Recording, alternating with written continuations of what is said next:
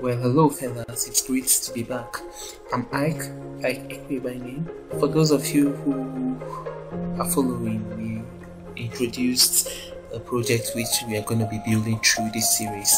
We started off by taking a look at the system we're going to be designing. Now, in today's tutorial, we are going to build our root directory, build our file structure. It's a very important part of every project to have a clean and a neat file structure. It's going to tell how organized your work is going to be. A neat structure is going to optimize accessibility and things like that. So building a clean structure from the start is really something that you need to learn to do as a developer. I'm going to open my root directory from my web server, and this is right here in one folder, the www directory. Alright, here, if you notice, I've cleared off all of the files from the demo site we ran earlier. We are going to build everything from scratch to finish together. So I'm going to create a new folder, and I'm going to call it diagnosis. Nice. This is going to be our root folder. It is in here that every other file and subfolder would sit.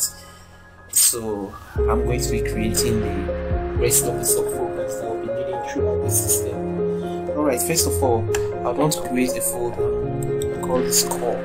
Now herein our core files are going to sit, in essence, files that are general to the system, file that are going to affect the generality of the system.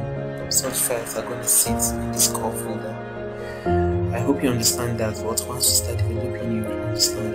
Next off, I want to create a CSS folder which is going to hold our styling. Then also, I want to create an images folder. The system is not a very huge one, so file structure is also not going to be so complicated.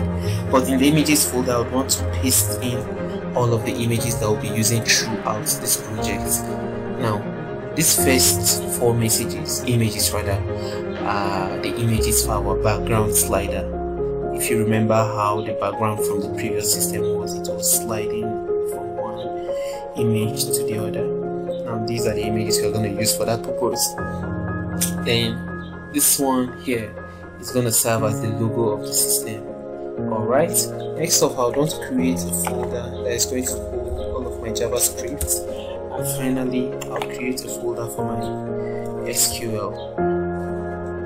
I know you'll be wondering why I have a folder for SQL. The reason is this: we are not going to create our SQL tables from PHP We are rather going to script it and then import it into PHP. This is a better way of working. Reason being that when you try to move from your local host to your live server, you don't have to start creating tables all over again. Take for example, you have a very large database with lots of tables and tables with lots and lots of fields. What kind of double work would that be?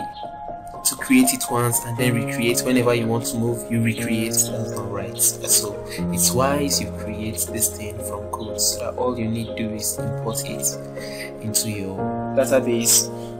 Also, it's going to help check on error. In other words, consistency in your naming and the attributes for your field. It's going to keep up that consistency. Well, this is basically everything we'll be doing for this tutorial. In the next tutorial, we are going to create our database, hopefully create the tables and import them into the database. I'll see you in the next tutorial. Thank you for hanging in there, and I want to encourage you to please subscribe, like my videos, leave comments down below. This is the only way I get to know that you are actually there. This is the only way I know that I'm adding value to someone, and that's all I need to keep going.